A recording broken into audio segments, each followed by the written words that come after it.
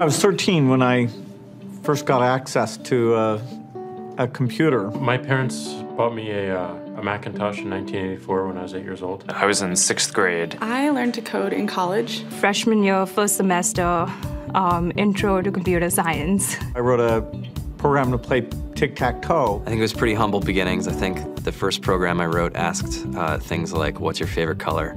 Or how old are you? I first learned how to make a green circle and a red square appear on the screen. The first time I actually had something come up and say, hello world, and I made a computer do that. It was just astonishing. Learning how to program didn't start off as wanting to learn all of computer science or trying to master this discipline or anything like that. It just started off because I wanted to do this one simple thing. I wanted to make something that was fun for myself and my sisters. And I wrote this little program and then basically just add a little bit to it. And then when I needed to learn something new, I looked it up either in a book or on the internet and then added a little bit to it. It's really not unlike kind of playing an instrument or something, or playing a sport. It starts out being very intimidating, but you kind of get the hang of it over time.